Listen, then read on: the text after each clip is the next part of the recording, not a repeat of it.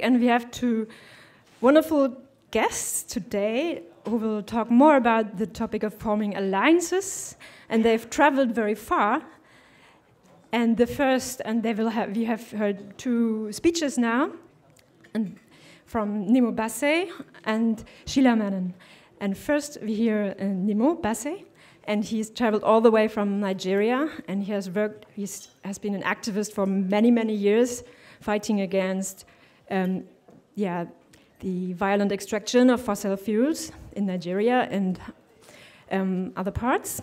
And he also won the Livelihood Award, the Alternativen Nobelpreis. And he works for the...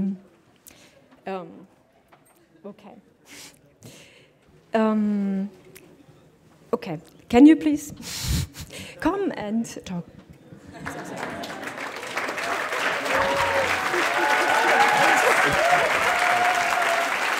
Okay. All right, good afternoon, everybody. Could you just join your hands with somebody? Join your hands with somebody next to you. All right, we're going to chant together. A people united can never be defeated. A people united can never be defeated. A people united can never be defeated. A people united can never be defeated. Thank you. Thank you.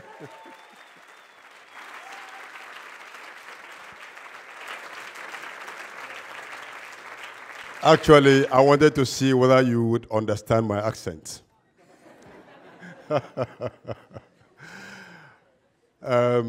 It's a real pleasure for me to be a part of this camp. I wish I came on the first day, and I wish I could stay to the last moment. But the few moments I've been here have been very inspiring, seeing a lot of energy, and I could just feel a sense of readiness to move to the next stages of action. And it's not by accident that I'm speaking today on forming alliances. We're talking about alliances across borders, across the continents of the world, because we are living in a world that is faced with global disasters, crises, economic disasters, financial disasters, climate disasters, food disasters. Everything you can think about is going down in the wrong direction. And we can only tackle this by working in global alliances. We can't solve this problem standing in our corner of the world, but we must do something in every corner of the world. And then we have to connect the dots and see all this bubble up into a big global movement. I feel particularly inspired being here because of the criminal coal mining that is going on around here. And I call this criminal because when you take action that destroys nature, actions that overturns everything that is about the culture of a location, the best way to describe it is ecocide. An ecocide is a crime. Am I right?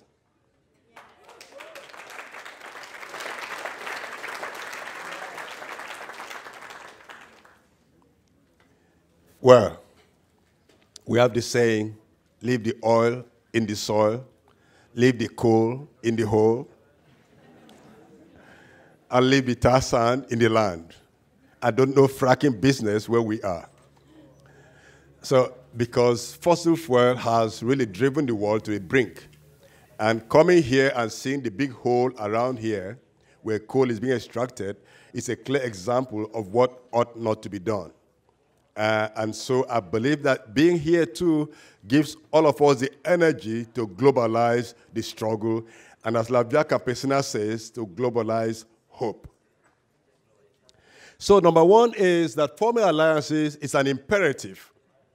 We don't have any option because the nature of the crisis is also global. And the major actors driving the crisis are operating globally. We have transnational corporations. And these transnational corporations are controlling most governments around the world. I'm sure you all know the history of colonialism. And right now, in the neo-colonial setting that we live right now, governments are running territories on behalf of transnational corporations. There was a time in the past when corporations ran territories for governments. But now, governments are running territories for corporations. So it's going around. It just go around in circles. So when we form alliances to tackle global warming, we're actually forming alliances to undermine the miners, to undermine governments, and to undermine transnational mining corporations. And if we think about it anywhere else, it could be we do some nice things in corners, living our quiet lives, but at the end of the day, that would not overturn the system. The struggle is to overturn the system. And we can only overturn the system by building alliances and forging cooperation across the borders. Are we still together? Are we still together? You know, when it goes very quiet, I think maybe some people are sleeping already. Okay. Yes, so we can't really avoid this. And the thing is that sometimes when we look at struggles elsewhere, it looks so distant. It looks like things that doesn't really concern us. But if we map these areas of struggles, the various crime scenes around the world, you find that the underlying factors, the underlying struggles are all the same. People are struggling to live in dignity. People are struggling to live, to respect each other, to be respected. People are struggling to make a living in a living environment. People are struggling to say that, look, we are not just humans. We are not the only people on this planet. Our relatives also live in the planet, and they have the right to live on the planet. When I say our relative, I mean other beings around us. And these beings are both visible and invisible. Our eyes can see very little. There are very many other beings, depending on the same planet that we live on, who also have a right to survive, have a right to live and to reproduce and to form their own communities. And so when we form alliances to take care of Mother Earth, we form alliances across a widespread map of struggles. This morning I was in a workshop here on talk about the anarchist struggles, and I found that everybody ought to be an anarchist. If you are not an anarchist, it means you don't know what's going on around you. Because the anarchist, this is what I learned this morning. the anarchist believes in action. The anarchist believes that I don't have to wait until everybody's ready before I take action. If I see something that is wrong, that is the first step. And dear brothers and sisters, I want to also share with you one thing I learned from Subcomandante Marcos. Because people always say, you're an activist. You campaign on global warming. You campaign against climate change. You campaign against mining. What is the solution? What are your solutions? So they push you into a corner that if you don't have a solution, you have no right to complain. But that is not true. Anyone who can identify a problem has already identified a whole range of solutions. So for every one of us, if you can identify a problem and announce what you found and find somebody else to stand with you against that thing that you don't want to see happening, then we begin to connect the dots in our local communities. We are already on our way to forging big alliances. And so for me, the most critical thing in the whole struggle is to find something that you can say no to. And once you said no to a thing, the yes and the yeses can be 1 million. Because there are very many ways to solve particular problems. And we can't afford to allow politicians and transnational corporations to determine how problems can be solved. We can't continue to say, well, we exploit Mother Earth because she's there to be exploited. We can always extract, she's not complaining. Mother Earth is crying every day. Mother Earth is struggling every day. And we, the children of Mother Earth, have to stand up and speak for her. We have to stand up and resist for her. We have to stand up and join our hands and in our various diversities and understand and stress the fact that the strength of any alliance lies on its diversity. Can you say that with me? The strength of any alliance is found in its diversity. Thank you. Now, that to me, that is actually very important. That is why I'm happy to be different. And everybody must be proud to be different. Live in dignity, be different, and let's all come together, because when we come together, then we are strong. Now, in my experience in alliance building, have worked with groups across the global south and some groups in the global north resisting the expansion of fossil fuels in Oil Watch International and in Oil Watch Africa. And we believe that the whole logic that forces the world to continue depending on fossil fuels is a very defective and faulty logic. If you just look at the climate negotiations, you can see the falsehood in the entire logic. People talk about carbon trading, talk about carbon offsetting, but I talk about carbon sequestration, but the best way to sequester carbon is to leave the fossils untapped. Am I right?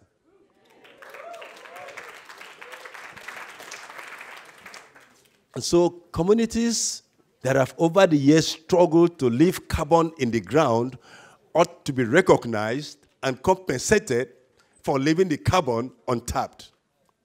Which means that the Ogoni people in Nigeria, who have forced shell out of their territory since 1993, ought to be paid compensation for forcing the corporation and the government of Nigeria to leave crude oil untapped.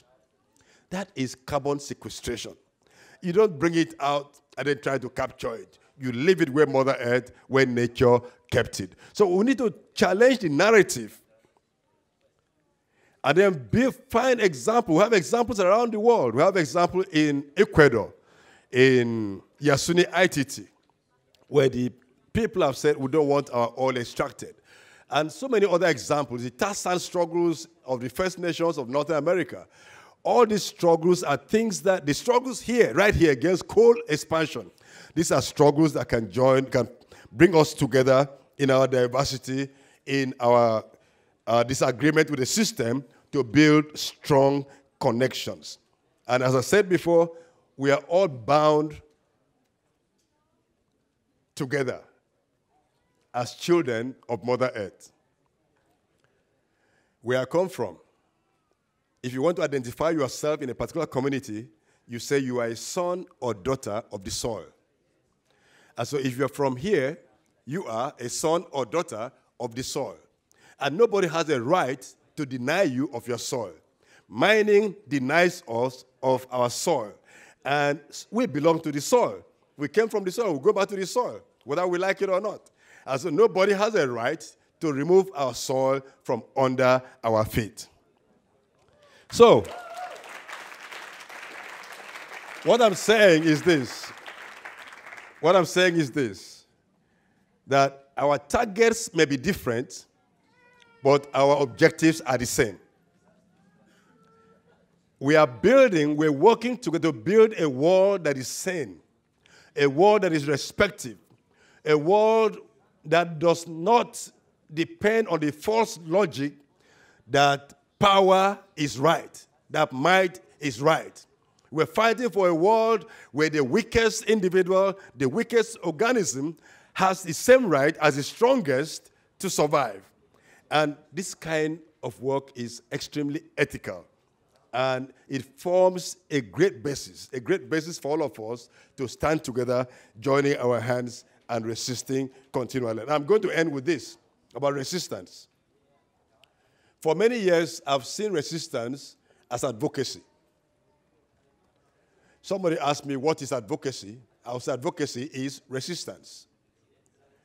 And the best resistance, of course, starts by somebody standing up against environmental or social misbehavior. Standing up to say, this thing cannot go on this way. We won't accept it no matter what. You cannot pay for my life with money. You cannot pay for my water with money. This is a right. I have a right to live. I have a right to live in dignity. And I have a right to form association with whosoever I want to form associations with. When we are thoroughly dissatisfied with the status quo and at the local level, I will begin to form groups to stand up against such actions.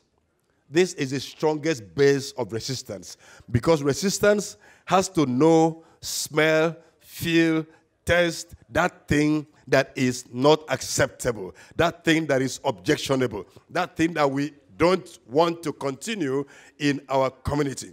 And once we have a strong base, a strong wellspring of resistance, of rejecting environmental or political misbehavior, and saying this cannot continue this way, things have to change. Once we have a large mass agreeing to do that at the local level, and we have people in other locations in the world agreeing to stand up against this sort of behavior, then we are on our way to forging alliances. And this is, as I said at the beginning, completely inescapable. It's not a thing that we have a choice. It's not a matter of choice. It is something, it's imperative, it's something that we just have to do. Because we deserve to live a life of dignity. Mother Earth deserves to support her children. And we are the children of Mother Earth. A people united who can never be defeated. A people united can never be defeated. A people united can never be defeated. You know, when we make that chant, it's not because it sounds beautiful too much, but it's a very fundamental fact that if we understand that we have commonalities in all our struggles, those commonalities should unite us. There may be differences, and that is okay, but the things that we hold common, the things that we hold dear, these are the things we need to stress, and these are the things that nobody can take from us. I thank you for your wonderful attention.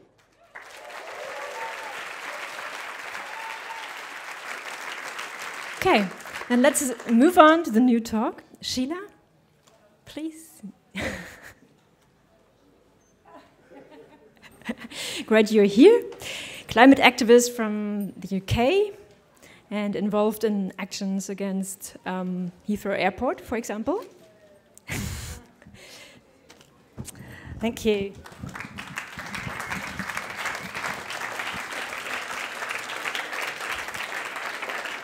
Wow, it's a lot of people.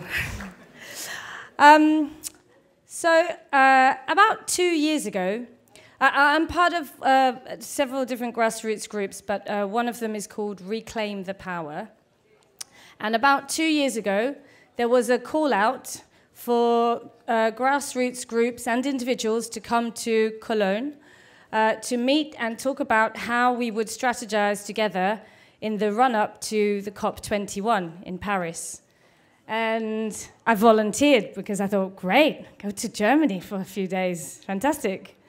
And not many people volunteered because people were busy. And I came with 2 others. And in that meeting, everybody was like, wow, people from England, oh my God, what does it take to get you guys over here? This is really amazing that you guys have come. And we were really surprised. This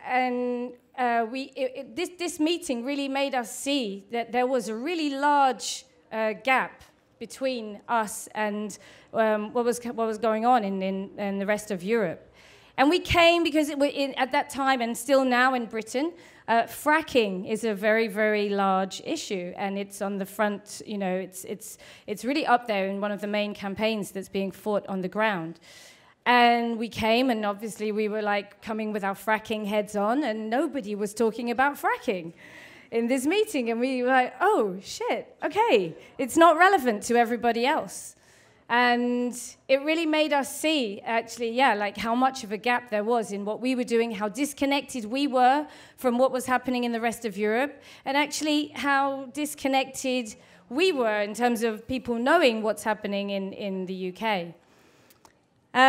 So that meeting was the start of a process, and that process formed a group, a network, a coalition, if you like, a network. Actually, it's a network, it's not a coalition. Or an open network of grassroots groups and individuals, which is now called Climate Justice Action. And that group is still meeting. So the idea was to meet in the, and to strategize in the run-up to Paris, and to meet, but to be seeing beyond Paris, and seeing Paris as an opportunity for groups from many different countries to come together and network and build alliances so that we can work on issues together, and not in our isolated territories. And so that's still happening. That group is still meeting, and there's still an initiative to see which direction to take that. And I think there's going to be a meeting soon in Brussels. So I was very honored to be part of that. And as part of that, like, more people came. We went back. We said, guys, you have to come to the next one of these meetings. So more people came, and we made some amazing friends, amazing connections. And off the back of that, a lot of people came to Ende Gelände last year because of that. A lot of people went to Frackenpader. In fact, last summer just seemed to be everybody was going to camps all over Europe, and that really hadn't happened before. So...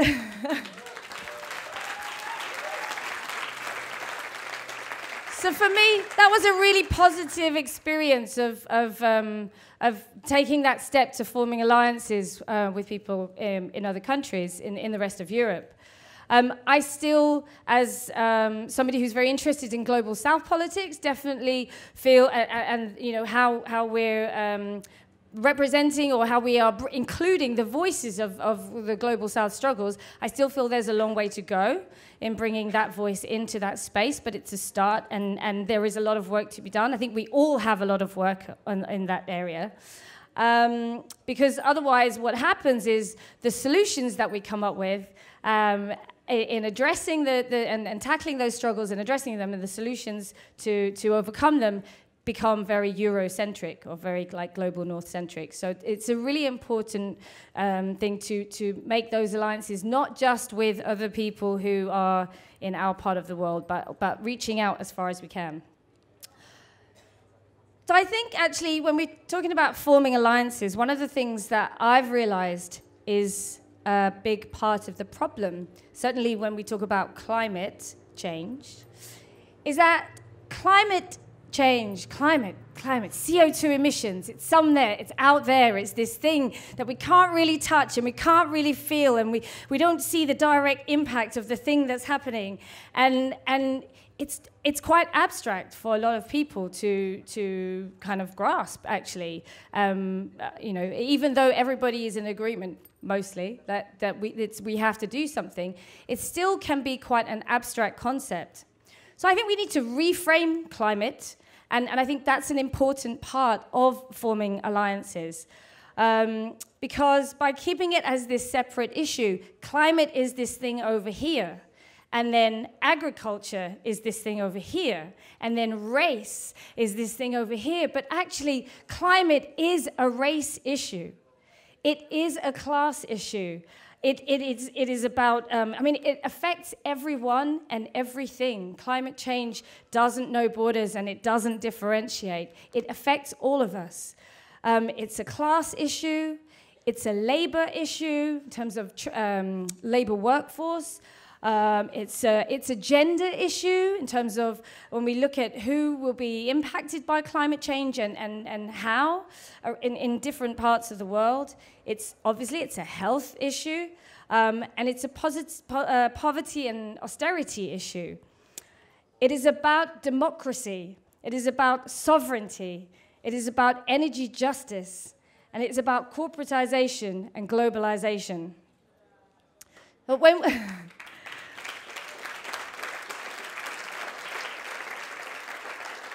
I think when we talk about climate change, we need to make it relevant to the things which are like, you know, there in front of people's faces. We need to make it relevant to the struggles that they're dealing with day to day. So if we can reframe climate and integrate climate, instead of putting it over here in a box that's a separate issue, we need to integrate climate change into the narrative of all these other issues so that they become an integral part of the story and the challenge and the solutions as well. I don't know, back to that bit. So what we think of as the causes of climate change are, is that my 10-minute warning? Yeah, okay, cool. What we think of as the causes of climate change are still often only the symptomatic impact. So like we talk about carbon dioxide in the atmosphere, and we talk about global temperature rise, and carbon emissions, but actually, and we all know this, where's that system change, climate change? We all know this. They're all part of, these are all just symptoms of the real root causes of climate change. And so the way to address those root causes is to actually broaden the way that we talk about climate.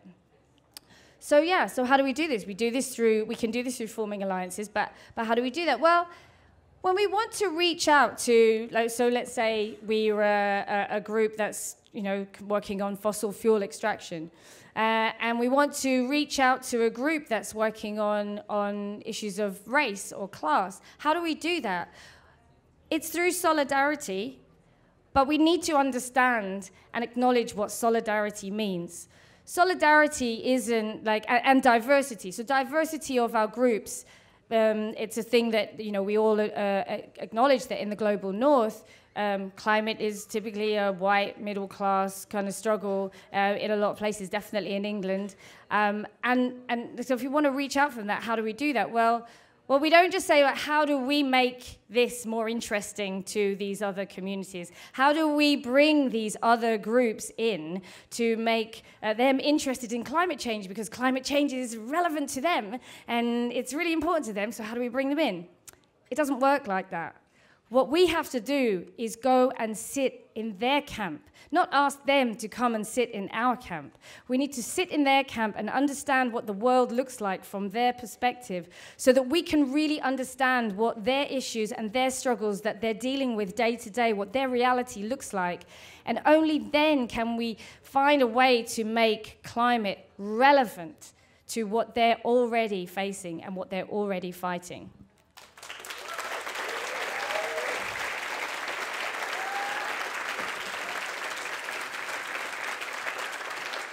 But when this has been suggested, you know, when this has been discussed, I've heard conversations especially amongst grassroots groups where people are working for, you know, no money in their spare time and they're putting all the hours that they can and then it's never enough. And they say, well, but if we go and start campaigning on their issue, on all these other issues, we dilute our resources and we don't have anything left to work on the issue that we're here to work on. And really that's a short-sighted way of approaching this, because until we start to build those alliances with all of those other issues, and really that's the way that we can really start to tackle the systemic causes of climate change. Because until we do that, we're all working in our isolated pockets, and our movement can only grow so much. So yeah, I wanted to just, there's a group, another little story. So there's a group that has formed in the UK, Voices of the Global South. They're called Wretched of the Earth. And there was a really interesting conversation because about I'm working on an aviation campaign because of an action that I took last year, and we're trying to fight aviation expansion all over the world.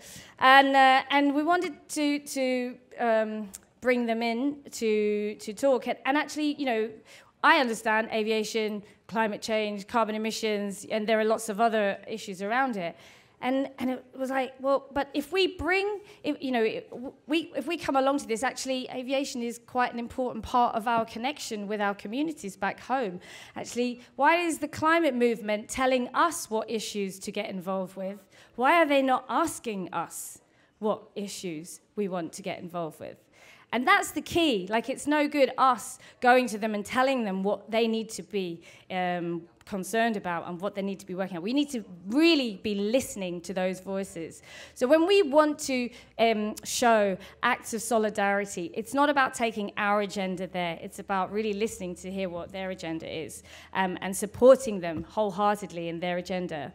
I'm going to tell another little story. Sorry, I've still got time. So there's another group that I'm part of called BP or Not BP, and we campaign against oil sponsorship of cultural arts institutions.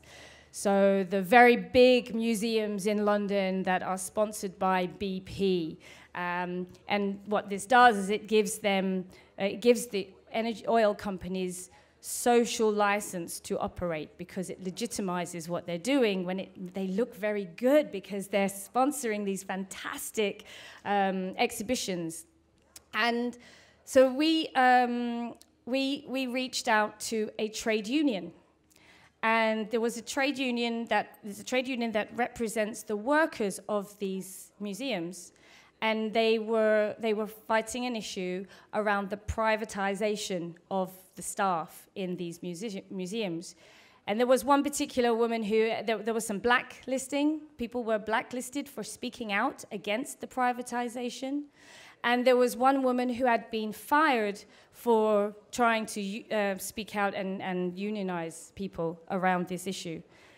So we joined them and we supported their campaign, their struggle, and we turned up at their demos, and we tweeted, and we shouted about their issue. And it gave us an opportunity to talk about corporate sponsorship and corporate privatization, which really is part of the same problem.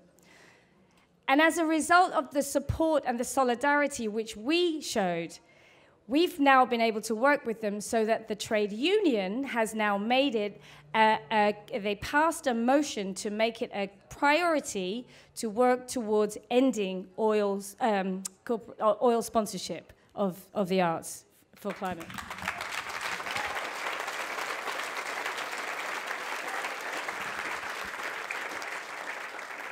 And we've also brought a member from Colombia who did we do theatrical interventions. So we asked him to come along, and he spoke about the role that BP played in his abduction.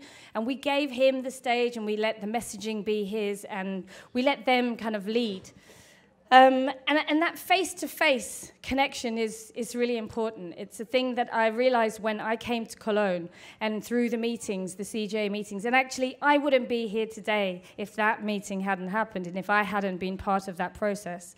So face-to-face meetings, face-to-face connection is a really important part of that forming alliances. And international mobilizations like the COP21 are definitely really useful ways or useful moments to draw upon that. So for people to come together and connect with other people and stand in solidarity with each other and be united and standing and working and challenging the same issues. But as well as big international mobilizations, I also believe it's important to support local resistance. So I spent some time at Lazade earlier on this year after being found guilty of the action we took against an airport. We then came to Lazade to try and take action against that airport. And but it was really important to come and be there and be part of that local struggle to really understand what their perspective, because although we're working on a similar issue, the context is very different in France and in all the other countries working on aviation. So coming together can allow us to cross-pollinate our messages, like we did with the oil, with the museum sponsorship. But it allows us to kind of, really support local struggles, but also local initiatives. It's not all about anti. It's very important that we're also supporting the local solution-based initiatives and supporting those.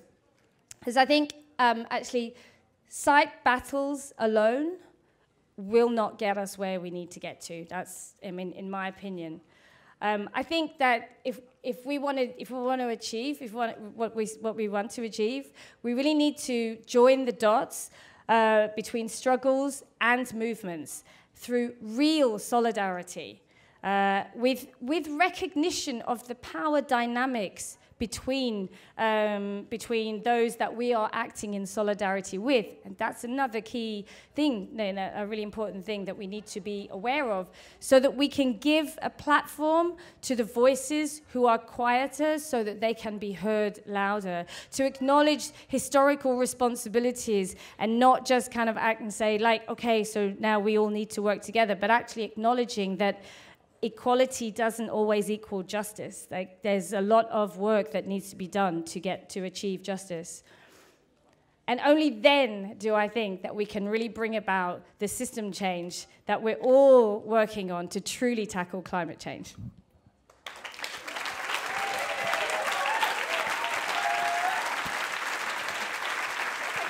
Isn't good?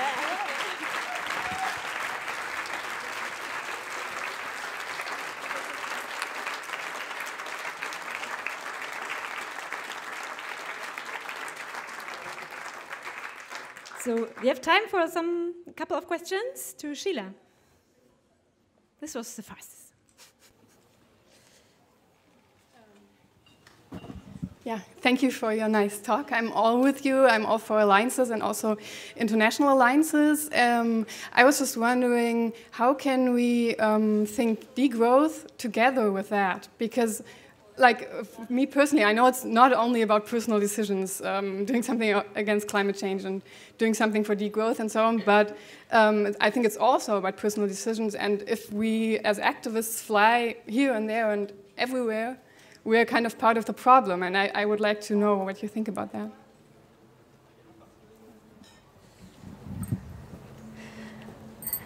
It's a really interesting conversation. So, as I mentioned, I'm currently involved in organising a mass action at a major London airport, just involved in the, obviously, talking about it, not doing it, obviously. And sharing the information. But people, when you talk to people about aviation, for example, a lot of people say, well, but I can't really get on board with that campaign because I'm a hypocrite, because I fly. And I think with a lot of things that that we work on, there are people who really take it as a personal attack on their lifestyle choices. And whilst we do all need to be, our lifestyle choices definitely have a massive impact. I think the best place to approach this from is to just be conscious about all of the things that we do. Yes. Like, none of us will ever be perfect in all of the things that we do in this way, but I'm not sure I'm answering your question properly, but I think kind of, but I think it is important that we work on changing those lifestyle choices, but that alone isn't going to give us what we need. It's a very important part of the picture, and I suppose it's like where we can form alliances with the things that we're fighting against. We can also form alliances with the people who are forming the solutions as well. And I suppose that's where maybe like the kind of degrowth idea can come into play, where we can form alliances through the solutions. So there are, people think that in the Global South there aren't solutions. There are, but often there are reasons why those are being restricted through trade agreements or through, international agreements. So actually, there's still a lot of work that we can do in forming alliances around degrowth, I think. I don't know, did I answer that? Not really. Maybe let's talk afterwards then. Another question? Hey, yeah, I'll also ask in English. I was massively inspired by the Heathrow 13 action, so kudos for that. And I know I'm not the only one here. That was really cool. And so in German activist circles, we've also been thinking about sort of airport actions ever since. And I was just going to ask, you mentioned that there's a mass action plan, and if there's anything maybe that groups here could do to support that particular struggle in the UK at the moment.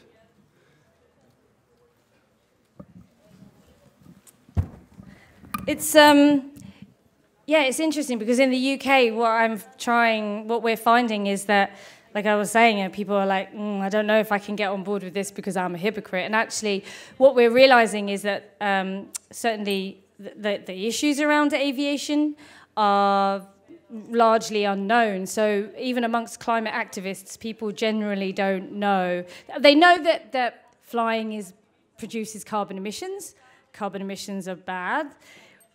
There is no way to decarbonize flying. So in order to decarbonize, we need less planes. Right? Simple. And we cannot expand any airport. That's sort of, everybody's on board with that. But what people genuinely don't realize is that it is in the world, definitely in the UK, but actually even more so around the world, it is an affluent minority of people who are doing most of the flying. And so most people, when you talk about aviation expansion and you say we want to stop airport expansion and we need to fly less, everybody feels that everybody just needs to stop flying, and therefore I'm telling you and I'm telling this working class family over here that you can't have your holiday a year because everybody needs to cut down on flying. And yes, from a climate perspective, ideologically it would be great if we could all stop flying. That would be fantastic. But in terms of a strategic approach, we need to we can focus on who's doing most of the flying. So, for example, in the UK, 15% of the population account for 70% of the flights. And we know that it's a wealthy minority of people who are doing most of the flying. So what I'm realizing is that it's information, spreading that information and making people aware of that issue, even if they're not coming on board with that, with the action, but to help spread that information is really important. And I think the action that we're doing, it's actually quite a sort of family-friendly action. It's like a flash mob type occupation. And a bike ride. But there are actions happening in other parts of the world. So on the same day in Austria, there's a big action happening on October the 1st, Saturday, October the 1st. There's a big action happening in Vienna against their airport there. In La ZAD in France, in Nantes, around the Notre-Dame-des-Landes proposed airport, there will be a big action happening the week after. In Turkey, there are actions happening against an airport. The forest defenders are taking action. And also in Mexico, around the airport in Atenco, just outside Mexico City. So there are lots of things happening, and it's about spreading information around that, I guess, is a good start. And then if anybody wants to helping us, because we don't necessarily know about all the projects, so if there are other projects, I believe there's a big airport resistance happening in Munich, so it would be really good to help build those connections so that we can talk to each other and work together.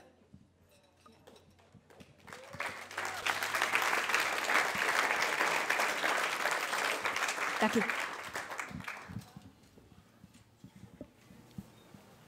Okay, thank you.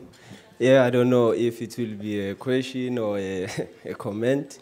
So yeah, like as we talk about climate change being a disaster and this exploitation of mineral resources, so this is what is currently happening, you know, these are the results. But if we look at the cause, like we cannot have a solution. Okay, we have alliances, but we should have like a cause. What caused these problems we have today?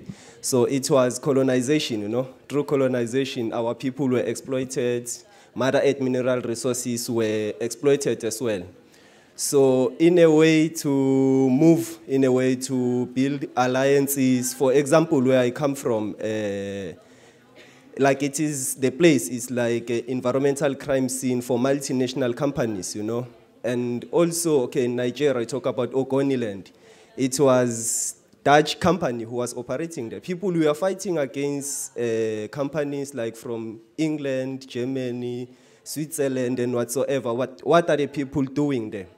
And still, like, to protect this colonization, you know, there were some people who were given privilege based on the color of their skin. So to have alliances, still we have people who are committed to protect this privilege they have, you know. So for me, I don't know what it means. My skin was never given a privilege. It's always underprivileged. So to build these alliances, first we should people stop defending themselves, you know. We should know global south, or we have problems everywhere, but the main cause is colonization, and it's from the global north. Until people like admit this. And don't get me wrong, you know, and like, oh, maybe this guy. No, I don't have a problem with any individual, but we should know, you know, what is the cause and what you can do. Does it make no sense for us in South Africa, for example, to fight a British company? And this British company, they corrupt our leaders. And our president, no one is corrupt until he's being offered money. Who offered them money? They are corrupt to the British government. And then they say, no, South African government is corrupt. There's nothing we can do about it. So first, is to build alliances. People should realize they are most part of the problem, you know, and solutions will come from them. Many people, like in the struggle, have been killed. Even today, they are still being killed in South Africa. Activists lose their life. So on the global north, what people are doing about it, we fight our governments and we fight against their governments too. So we have double problems, you know. If the global north can fight their own government and their companies, for us, our governments, we can be able to squeeze them, you know. But if they have assistance from the global south, it makes it much more double problem in a way. So yeah, like the solution should come from the global north as well, because we are not satisfied by the action they have, and still we find the ways where their actions are being justified in a way, and still this privilege they have, they still want to protect it, and people don't want to leave their comfort zone in a way. So solutions should come from them, and then they build alliances to us, yeah.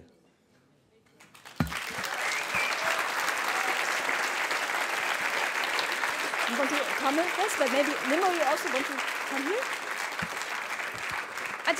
I think it's a massive thank you so much for that, because it's a really important point. And I didn't even mention the word decolonialization, actually, and I wanted to. I talked about race, and I talked about global south. But actually, decolonialization is, sometimes it's like the elephant in the room. This is an English phrase that I taught somebody today. It's like the big thing in the room that we're not talking about.